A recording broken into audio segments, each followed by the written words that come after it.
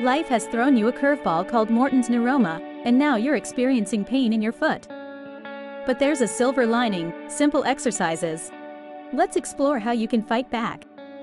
These are gentle, targeted exercises that can alleviate your foot pain and strengthen your muscles.